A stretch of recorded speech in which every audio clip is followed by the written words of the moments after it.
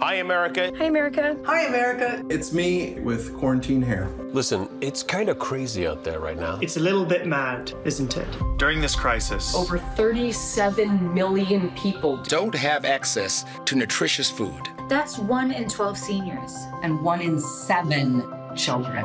In fact, millions of kids aren't able to receive a free or reduced price school lunch right now. And seniors are self-isolating to protect their health. But that means they can't get access to the food that they need.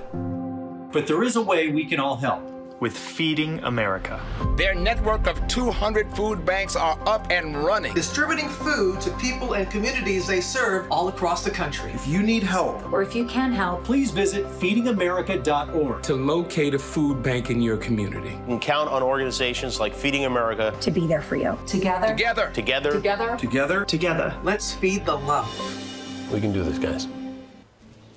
Welcome back to GMA. A lot of familiar faces there, including our own Robin Roberts chipping in. I want to thank you guys for being here together with us this morning. We're teaming up with Feeding America to raise awareness about the millions of Americans who are worried about getting food on the table right now. That's right. So if you need help right now, reach out. Feeding America is there for you. You can go to our website to learn much more about it. Now let's go back to Lara at home. And Lara, you moved into the kitchen.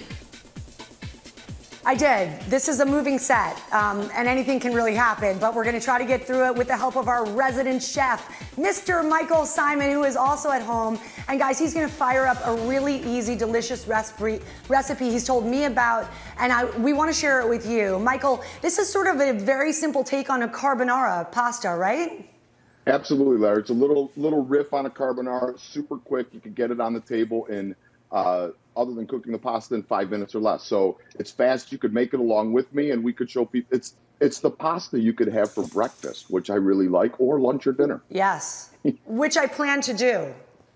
I love that. You and me both. All right, let's get to it. Lizzie are going to have this for breakfast. So the first thing that we have is I have some bacon going in the pan, about 8 ounces of bacon that we let crisp. At the commercial, I dropped the pasta. I have rigatoni going, but any noodle that you have will work in this situation. Rigatoni takes about 8 minutes-ish to cook. So as the bacon is crisping, I'm going to add my peas. You could use fresh, frozen, any kind of peas you could get your hands on right now. Work in this. This is a great pantry dish. If you don't have peas, you could use other vegetables too. So that's going. And then I have 2 cloves of garlic. You could smash or slice these, whatever you prefer, or grate it on a little microplane. Any of those methods work. I'm not going to lie, Michael.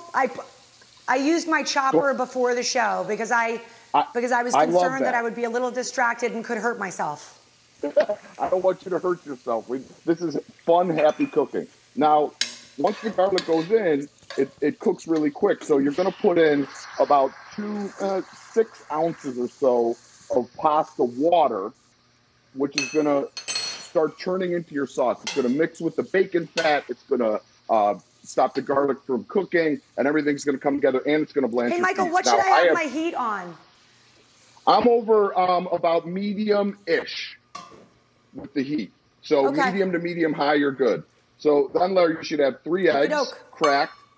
I'm going to put in a half cup of, I'm using Parm, but any hard cheese will work. I have fresh mint and a little bit of parsley because I didn't have enough mint. And then you could put in some cracked black pepper, and even if you want to get slightly fancy, a little bit of nutmeg and a couple glugs of extra virgin olive oil. And now you whisk this together till it gets nice and smooth. This is like a great little pro tip to get your cheese, your eggs, your herbs, your seasonings all mixed. And then it's easier to add it into our pasta. How are you doing? Are you doing okay?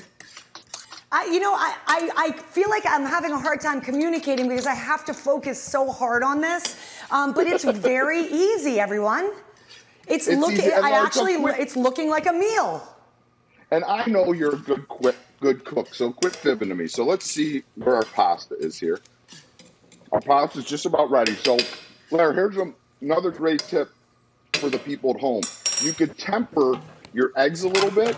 So if you take a little bit of your pasta water and just slowly drizzle it into your egg mixture, it's gonna get the eggs used to that temperature.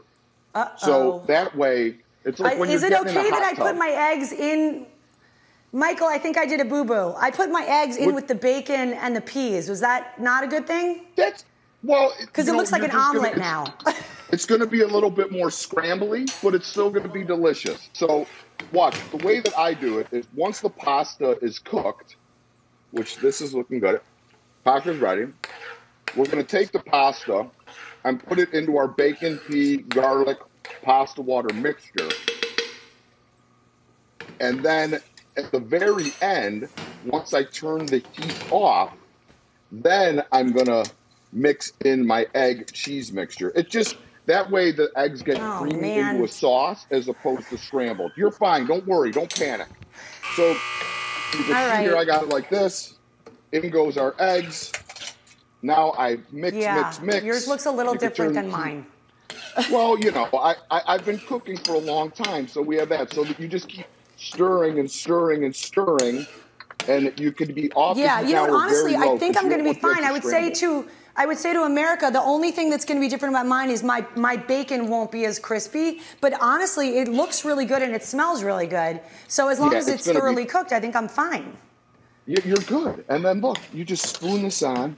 It's a little, you know, bacon and eggs for breakfast. So you take that pasta, that creamy carbonara-like sauce. You could finish this with a little bit of cheese if you want. You could finish it with a drizzle of extra virgin olive oil. But here's to you, Lara, and all the people at GMA and all the people watching at home.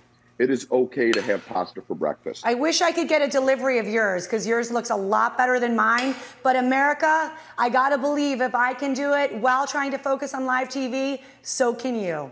Michael Symon, let's keep doing this. I promise I'll get better. Keep the recipes coming. I know we're putting it on our website for you all at goodmorningamerica.com. Cheers, Michael. See you soon.